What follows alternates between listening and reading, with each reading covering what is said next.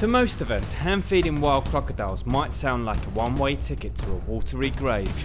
But for these fearless tour guides, coming within inches of these American crocodiles is all in a day's work. The prehistoric beasts can grow up to 14 feet in length and weigh up to 840 pounds, but this doesn't deter the guides from getting up close.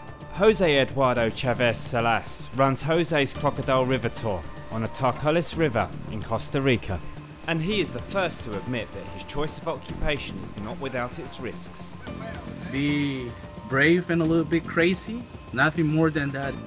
Enticing the giant reptiles with chunks of chicken, the daring guides feed crocodiles with their bare hands. Jose, who began feeding wild crocodiles 15 years ago, is passing on his techniques to his dedicated team. I don't really feed crocodiles much as I did before. I now train my people, they do it, but always under my supervision.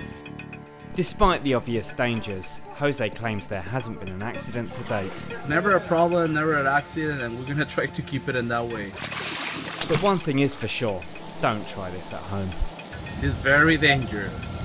But we get the experience, don't try that at home. We know how the crocodile react, and we can manage that.